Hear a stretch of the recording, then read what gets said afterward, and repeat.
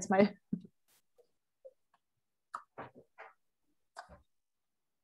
okay, great. Yes. Have we got?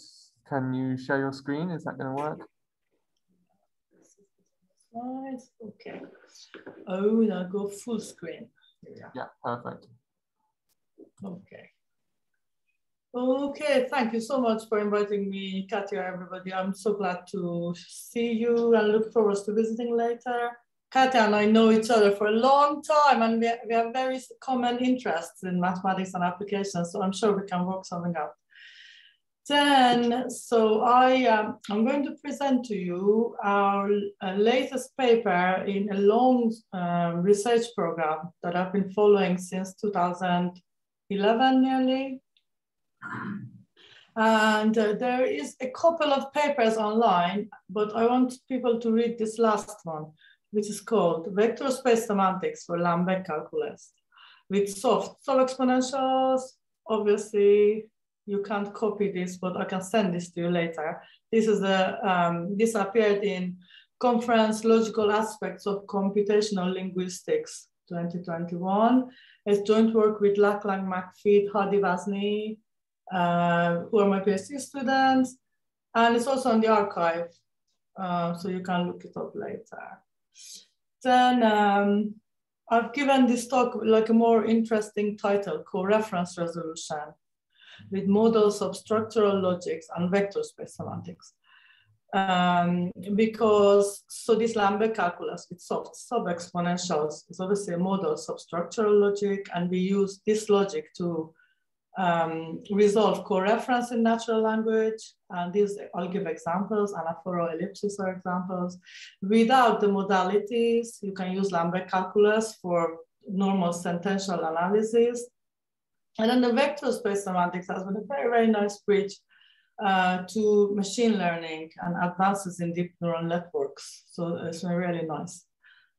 Okay, so here is the general idea. So we work alongside this natural language processing pipeline, you know. So we want to sort of fill in all boxes of this pipeline. You're given an input, which can be, you know, in natural language, a piece of text. It can be conversational text, it can be written text. And the ideal world is that you would have an automatic parser, you run it on the text, you get the grammatical and discourse, the structure within sentences and between sentences. So this would be, for example, tree structures coming from phrase structure grammars of Chomsky. And then you would then send this grammatical structure into a semantic analyzer, which as output will give you semantic representations. Now, for a long time, until very recent developments, people worked with first order logic semantics, higher order logic semantics even, on the rightmost side of the pipeline. As output, you get formulae of logic.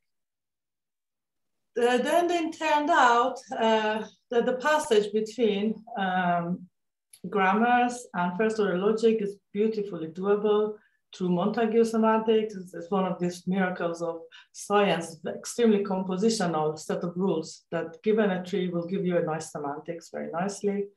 But the problem with it was that it didn't have really applications.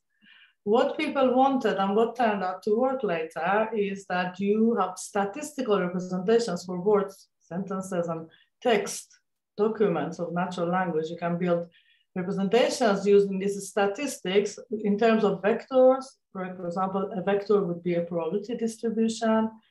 And so then once you've done this, you end up in a nice space, easy to define an inner product. Then you can do many tasks with it. For example, while you're calculating the degree of semantic similarity of these pieces of text, they don't have to be both words or sentences. They can have different grammatical structures. And this is doable by working within your space. Study the geometry of the space. The easiest thing you can do is to calculate the cosine of the angle between these vectors, and this will give you a very nice intuitive notion of similarity. And this is what linguists have been doing recently, working on the statistical representations on the right-hand side. So nobody then wants to work with this nice first order logic formulae that we know. But then the problem was that we didn't know how to work through the pipeline. You didn't know how to have a grammatical representation such that it would translate into these vector spaces via an automatic semantic analyzer. If you then analyze the structure of the text using Chomsky and you get trees, then people didn't know how to translate these trees to statistical representations to vectors, for example. And this is what we've been addressing in this research program, filling these boxes.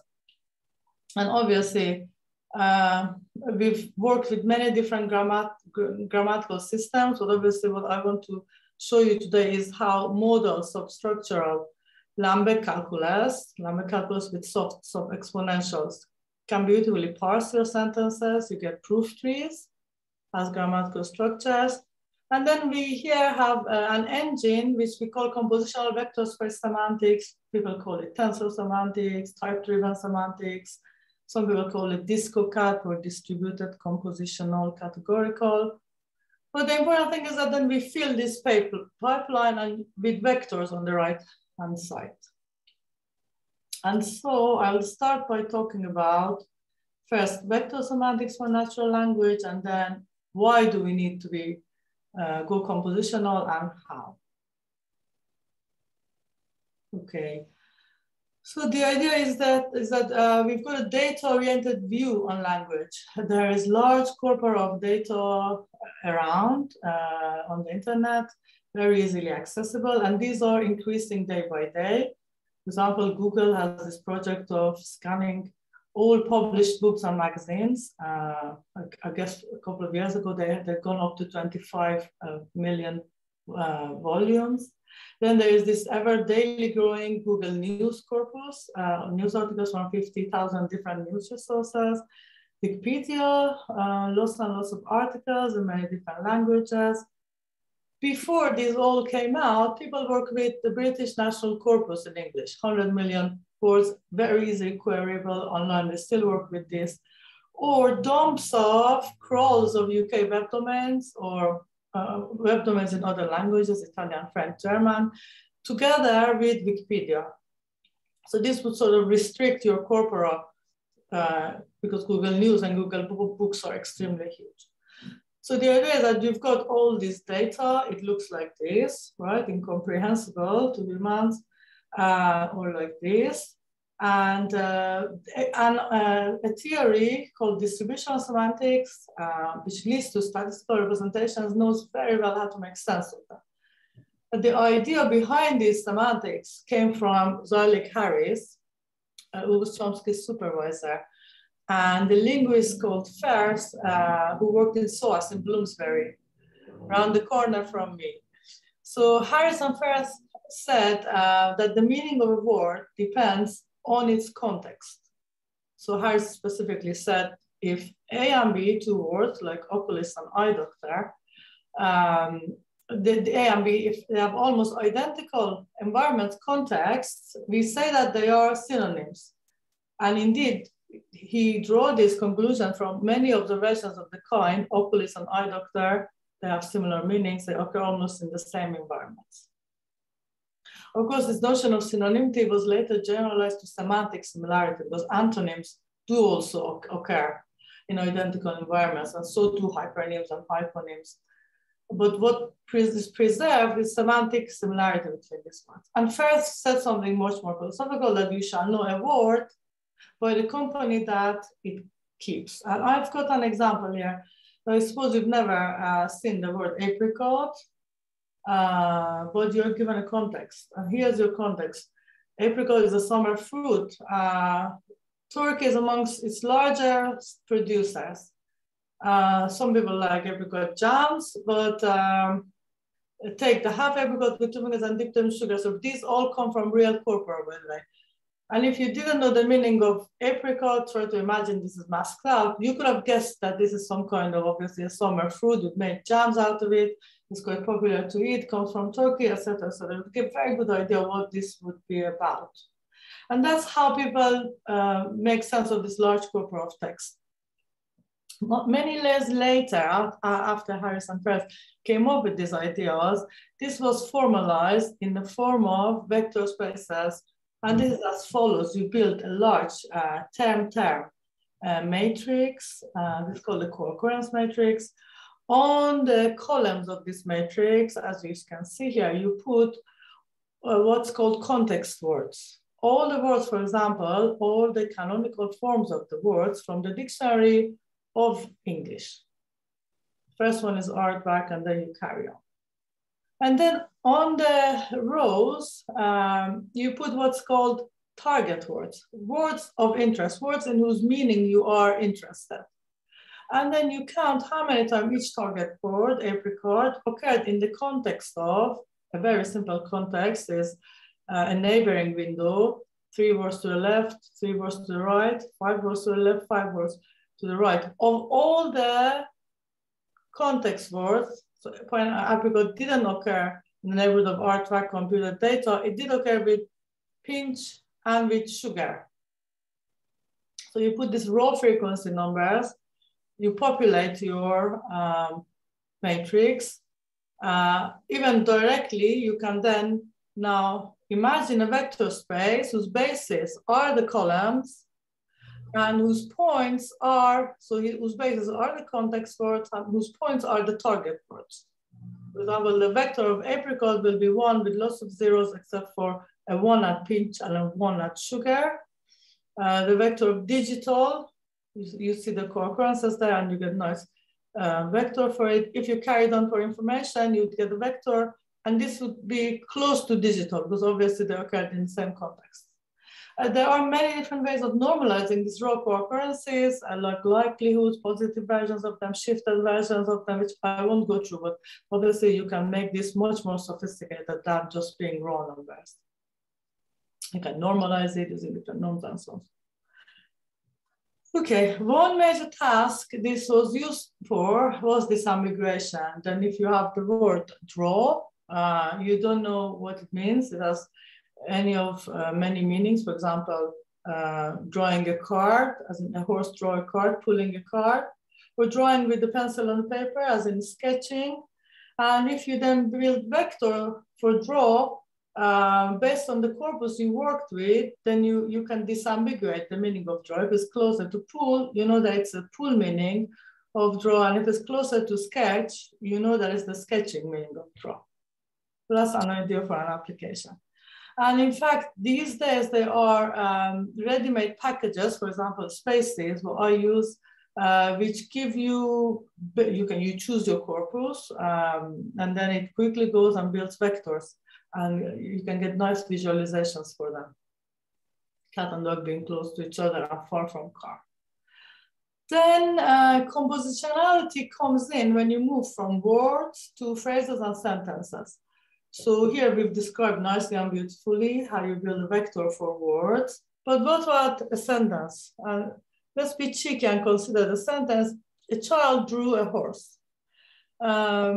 So if you pose this question to computational linguists like around 20 years ago, they would say, what is the big deal? You have a vector for child, a vector for horse, and a vector for draw, and you just add them. And this is indeed compositional, but it's very rough. Because if I take the other meaning of draw, like a horse drew a child, that's like a horse pulling the child sitting in a cart. And if I sum the vectors of the words between these two sentences, I'll get identical vector semantics, which is undesirable, right? So that's why you need composition indeed, because you want to work with the words within a sentence to get the meaning of the sentence, but you want something much more sophisticated that popular operations on vector space like addition, like point-wise multiplication. And ideally, so this was the open question we worked on.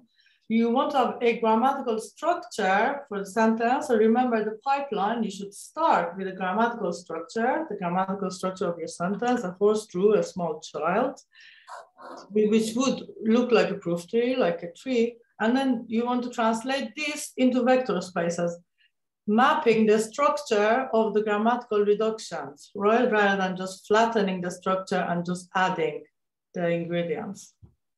And this is what we can do using Lambek calculus. And Lambek suggested this in 1950s. He came up with a sequence calculus. It's a very simple sequence calculus. We've got one main operator dot, which is the comma of your calculus. So this is the last rule. You've got dot left. It just says comma is pretty printing for dot. Then on the right-hand side, you see some linear logic coming in. If I have a dot on the right-hand side, then I need two separate contexts on the left, gamma 1 and gamma 2. One should give me the first term, A, and the other one should give me the other term, B. So you have to split your context. You've got two implications, forward slash, as we have here, second line up, backward slash, so I have here third line up, and these are implications. Now, because my dot is not commutative, then I get instead of one implication, two implications. So if you want to sort of map this to linear logic, this is multiplicative, non-commutative, intuitionistic linear logic, really. So this Lambek came up with this in the 50s, much before linear logic came to become popular and famous. And still non-commutative linear logic is not very common, but this is the logics we need for natural language. So because I want to talk about coreference, then I immediately introduce the modal version of Lambek calculus. Now, again, there are many different modal versions of Lambek calculus. What we need is this specific one. The most recent version of this was introduced in ICHCAR 2020. And the idea here is that, like we do in linear logic, you introduce the bang, as you can see, and you sort of intuitively say, okay, in linear logic, this is substructural logic. As you see before here, I do not have any contraction or weakening, right? But then I allow for bang formulae to be contracted or weakened. Here, what we need for natural language turned out, and I'm amazed how these people, how did they think of this without having any motivations?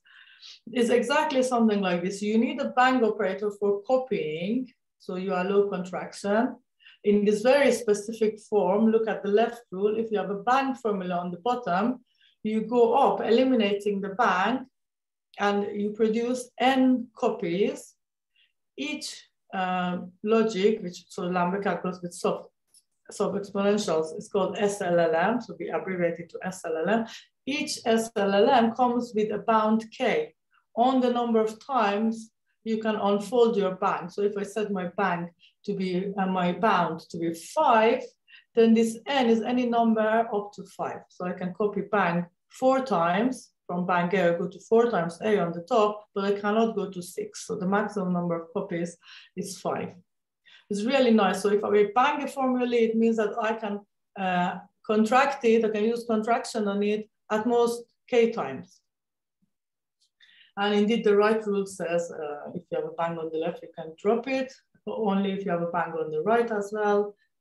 Then what we needed was a notion of permutation. Now, it would be possible to have the same bang modality to both copy, contract, and to permute. So Lambek calculus in general is not commutative, but for coreference resolution, you need commutativity. So you want to be able to commute some formulae. Incidentally, those will be the formulae you copied. But however, it's neater if you separated these two modalities. So we introduced a new modality, nabla, for permutation. So every nabla formula, nabla A, for example, in the left rule, if you have nabla A and gamma 2, then you can permute, look in the last line. Look at the perm rules, perm and perm prime. Let's look at perm. So you have nabla, gamma 2, you go up and you permute gamma 2 and nabla. Similarly, on the other side. Any questions about the logic so far?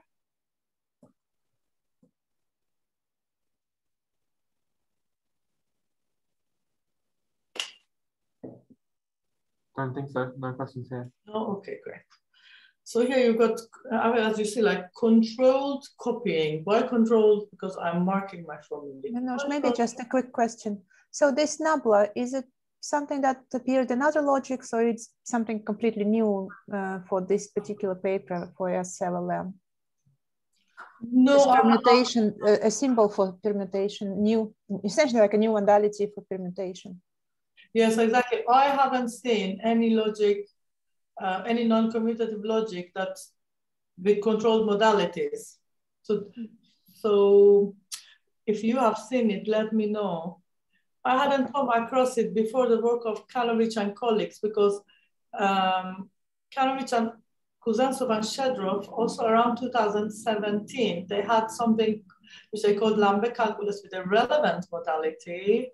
And there they had only one modality, just one bank, which would copy and permute, but they didn't have a bank bound on it. So the logic was undecidable.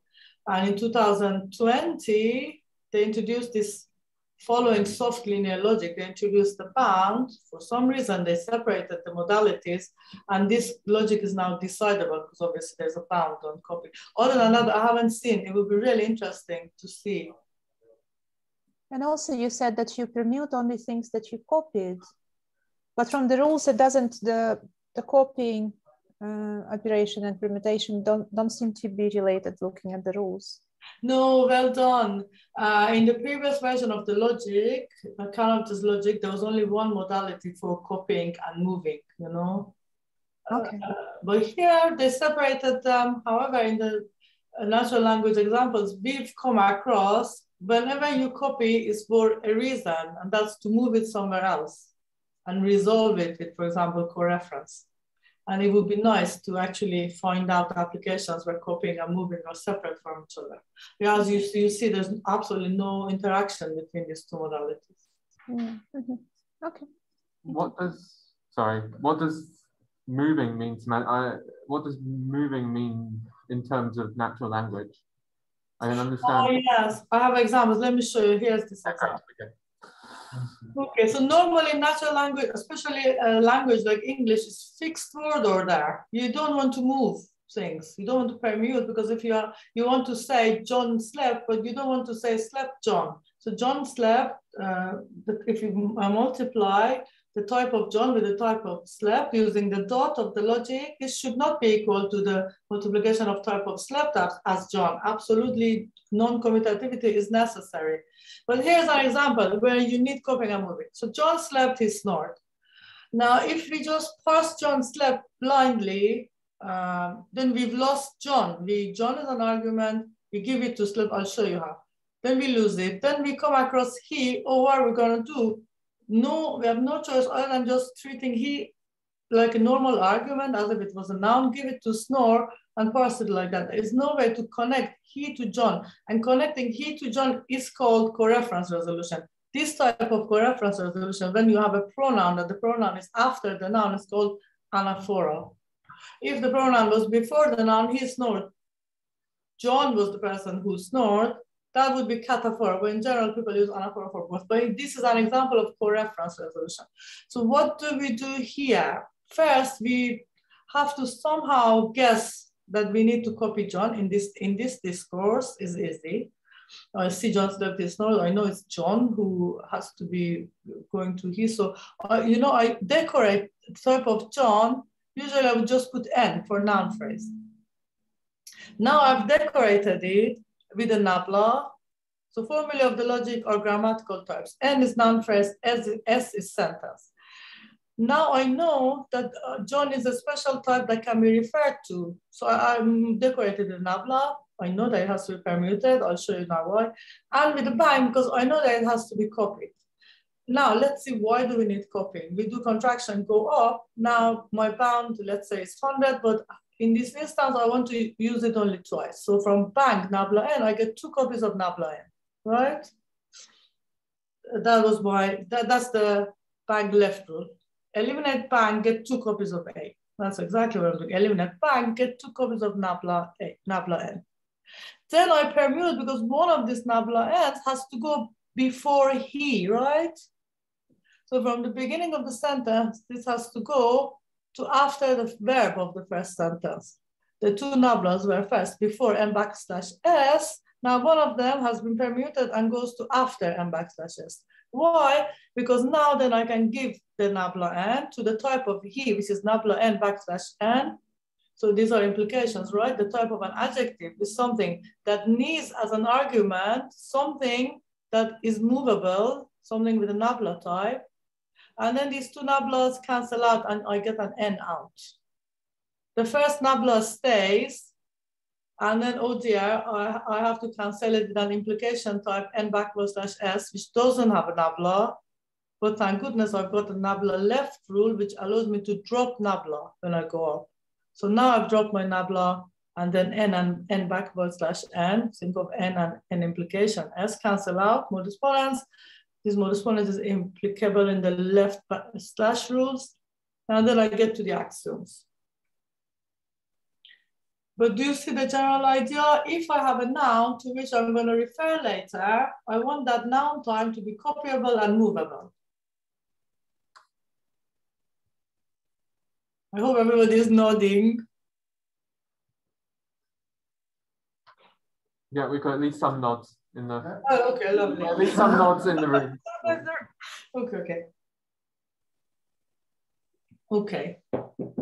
Okay. Obviously, the main problems here is like, what do you know? How do you know what to decorate? And how do you know how many copies do you need? But I think these can be learnable using algorithms. I don't think they're hard problems. Then let's look at another coreference example. So these guys are called ellipses. So you have Andy plays violin, Ada does too. So does too here plays the role of your pronoun, but it's called an ellipsis marker. And what it refers to is playing violin. Andy plays violin, Ada plays violin, but you're lazy to say Ada plays violin, you say Ada does too. Now in this instance, if you look at we've got our n, what we're copying is plays violin. So I'm going to put a bang in the type of, a bang and a nabla in the type of play violin, which is n\s. And this is the one that go up, getting rid of the bang two copies, and then I just move one of them. Now, those two is a function that needs something that was permuted, nabla, which one? It has to be of type verb n\s. If you give it to it, it will give you something of type n\s, which this n is then gets cancelled out with this n, this is the second n from the left, the third n from the left, which is Ada. So you can go do a lot here because you have, so I'll actually go another example. Here is one of the tricky examples. It has an ambiguity in it. Filippo likes her dad, Ada does too. Who does Ada like? Filippo's dad or her own dad? So if Ada likes her own Filippo's dad, then this is called strict reading. And then you have to decide what to copy and move. But if Ada loves her own dad, this is called sloppy reading. And you have to copy and move something else. A grammatical system is said to be sufficient if it can reflect ambiguities that are present in natural language. And indeed, in this model, Lambek Calculus, for the strict reading, we get a proof tree. And for the sloppy reading, we get another proof tree. It's a much larger one. You see the D up there gets replaced by the sub proof tree. But you could resolve this kind of ambiguities on the other side of the grammar. Okay, so that's for coreference resolution. Many other examples exist, like I put the CD on the computer, it broke, the fish ate the worm, it was tasty, the police denied permit to demonstrators because they were violent, all these things you can do. Now, without the modalities, obviously you can do many things inside sentences if you don't want to copy on. Now, what about the vector semantics side? How do you assign vectors? This is actually turned out to be really easy. So to the atomic formulas of this logic, atomic formulae A goes to a finite dimensional vector space on the field of reals. Actually, the field doesn't really matter, and we're now studying to see if finite dimensionality matters. Certainly, it makes many things easier, but things may be also possible in infinite dimensions. But then I guess an atomic formula A goes to a finite dimensional vector space. So that's its semantics. If you have the dot product of two formulae, so then you define it obviously for complex formulae by induction. So the semantics of something which is multiplied by something else, A dot B, is the tensor product of the vector spaces of each of them, tensor product of the vector space associated to A with tensor product of the vector space associated to B. For the bang, we work with something which is called a truncated Fock space. So K0 is the bound that you fix for each logic. Nabla becomes identity because vector spaces are commutative. A tensor B is isomorphic to B tensor A. Both about the left and right implications, A backward slash B goes to the dual space of vector space associated to A. So that's A star, the star of vector space associated to A tensor B. And similarly, B forward slash A goes to dual space of A tensor B. What is a truncated over? A truncated Fock space? You know, a Fock space over V is where you take, you have your field R, then you take its byproduct, direct sum with the vector space itself, with two tensors of the vector space, with three tensors of vector space, and infinitely many times for a normal Fock space. It's like a closed object. But for a truncated Fock space, because we've fixed this bound K0, you only take the tensor products to the level K0. So if K0 was 3, you would have R, direct sum V, direct sum V tensor V, direct sum V tensor V tensor V. As you can see, this gives you the copying ability. Okay, so formally, we've got this semantic map between the formulae and proofs of our logic, SSLM, to FTVect, which we take to be finite dimensional vector spaces over reals and linear maps on them. As you saw, the semantic map sends formulae to finite dimensional vector spaces and then sends proofs to linear maps over these vector spaces. Now, I don't have time to show how this works for proofs, but it works as you can imagine, and it's also in the fact. But now, what we get as a theoretical result is the proof of soundness of this semantics. SLLM is sound in vector spaces for the definition of this map. And I would like to show you some examples of, so I've got two examples, I think, for the soundness of the rule. So let's look at forward/right rule. This is one of the interesting ones. So you have gamma A derives B, gamma derives B forward/A. Now on the semantic side, I've got a linear map from tensor product of vector space of gamma and vector space of A, right? Comma was tensor product, to the vector space associated to B, from gamma tensor A to B. On the bottom side, now I need to derive lambda RF, another linear map that sends something in gamma to something in B tensor dual space of A. Why? Because the semantics of B forward/A was B tensor dual of A, if you remember. So look here, B forward/A has semantics A star tensor B. So here I've got B forward/A, and I go to A star tensor B. Now, what is this map? These maps are all easily obtainable. Lambda R of F, I apply it to something in gamma and something in A.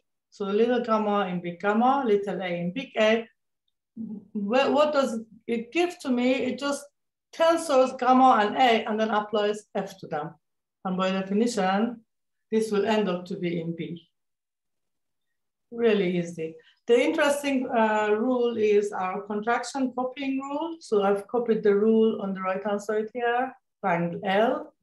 Semantically, we have a linear map, right, from the tensor product of the vectors on the top. And we are looking for another linear map Cn of F that takes into account semantics of bang A, which is the truncated Fock space TK0 of A. And what is that? It's just the projection at the nth level. So if I just compose F, identity on delta 1, identity on delta 2, and projection on the truncated Fock space, then I get to A tensors with itself n times. This turned out to be extremely useful. Although we are copying and we are in linear spaces, we only work with linear maps on these vector spaces. Copying would have seemed absolutely impossible because it's a non-linear map. But by moving to Fock spaces and projecting, you're actually working with a linear version. This solved a lot of our problems. So we're also always interested in categorical semantics. So we have a categorical semantics, so you can develop a syntactic category out of the syntax of SLLM, again, using the standard constructions. What you'll get is a monoidal by-clause category, by-clause because you are not commutative, so each implication corresponds to one of the closures, with two endofunctors, M for multiplexing, copying, P for permutation, and they have to satisfy some properties. For example, for multiplication, you have sigma n. Now, as you can see, you copy, then you've got natural transformations and natural isomorphisms as usual for permutation.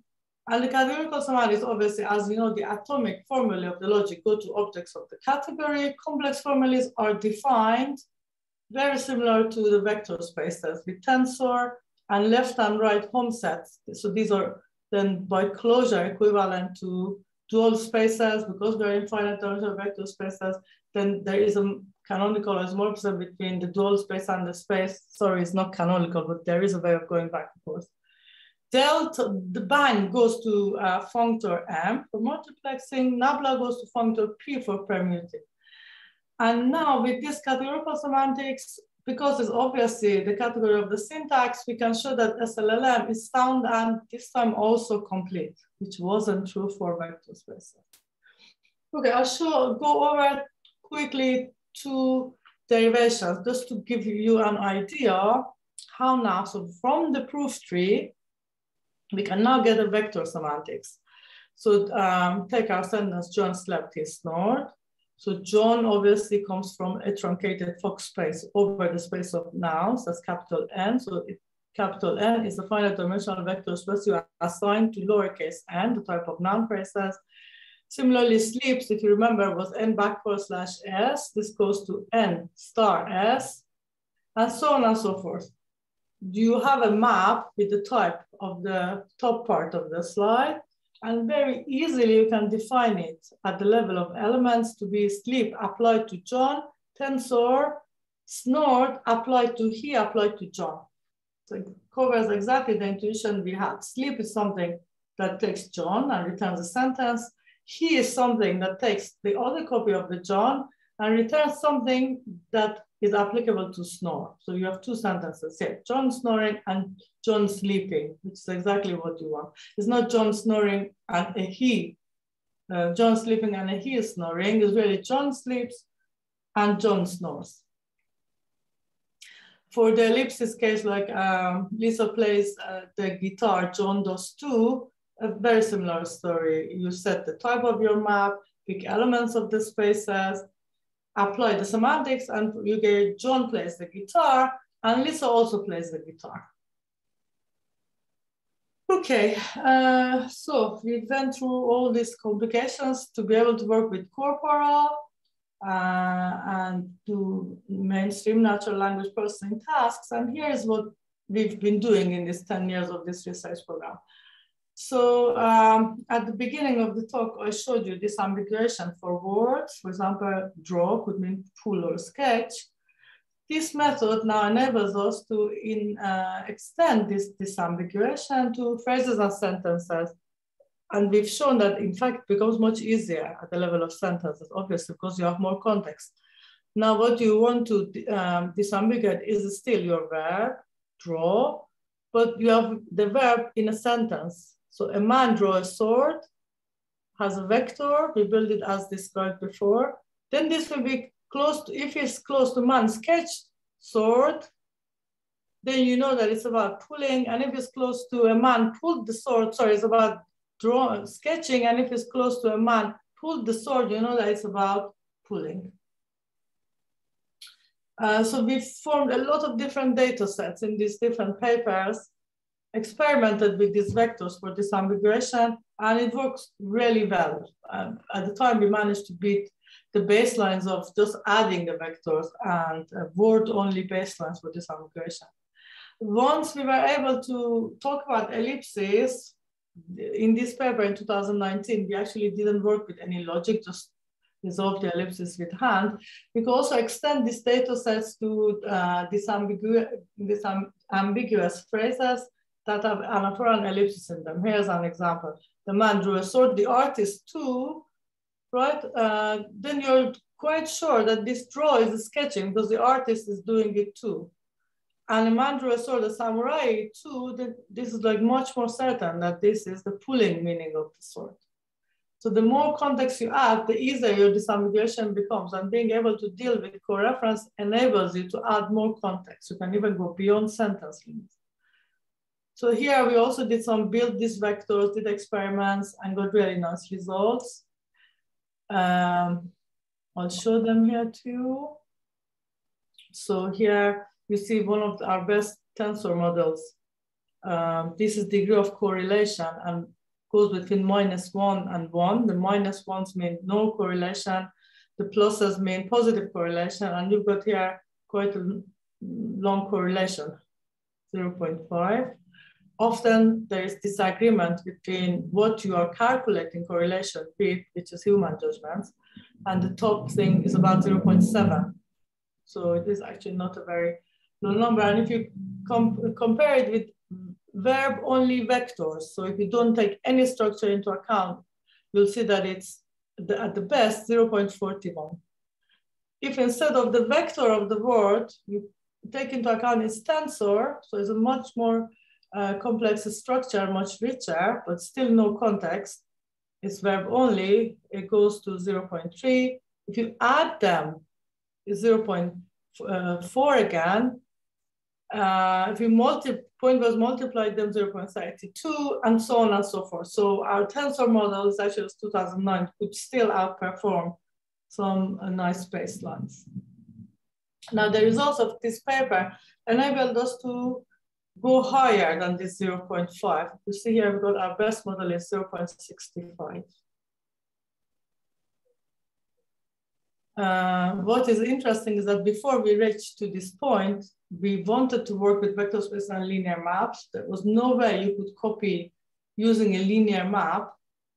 So we did approximations of linear copying using Frobenius multiplication, for example, which gives you a form of basis copying. And so the current results are much better than the previous results, which is a relief. They're also, they're better than verb-only tensors and verb-only vectors. We didn't manage to beat the additive model, unfortunately here. But the state-of-the-art neural phrase embedding BERT, this gave a very low result. So we managed to beat this, but I mean, it's a one-off. Okay, I'm going to then finish by talking about some open questions and give a literature review. So obviously the biggest problem, theoretical problem of the setting is that vector spaces are sound, but they're not complete. We have this syntactic category, which is sound and complete, but it doesn't mean anything. Couldn't find any nice examples in other settings. So our quest is now to find complete models.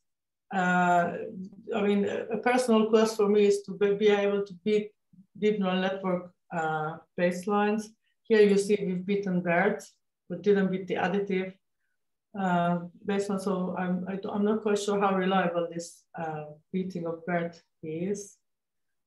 Then also it would be nice to automate the parsing and sort of not do it by hand, have a learning algorithm that guesses what has to be copied and permuted and then parse the sentence for you. So just, I'll go through a literature review. The history of this thing was interesting before going to Lambek Calculus, we worked with something called pre-group grammars, which were very close to compact closed categories. Then later we found out you can indeed work with Lambek Calculus. And then Lambek Calculus is not the most popular between people who do large-scale natural language processing. The work of Mark Steedman in Edinburgh, combinatorial categorical grammar CCG, is quite popular. And indeed, some people develop very nice vector space semantics also for CCG. So you don't actually have to work with Lambek Calculus. You can work with the wide scale grammar as well. Then I've sort of played with the idea of applying it to other grammars like lambda grammars, abstract categorical grammars, they work. Dynamic syntax of Gabay and Kempson works. Then Mortgott's modal Lambek calculus, a very different type of modal calculus works. Jager's modal calculus works. And we've also worked with Lambek calculus with the relevant modality. It was just that it was undecidable, and finally we settled on this recent version. And then I want to say that what's possible is that we've recently had a paper to learn these tensors using representation learning. It's a neural network algorithm, but it's not deep. So another possibility for further research, but this is very hard, to develop a deep neural network algorithm to learn our tensors. And so we would then automatically beat the deep neural network baselines. And thank you for listening.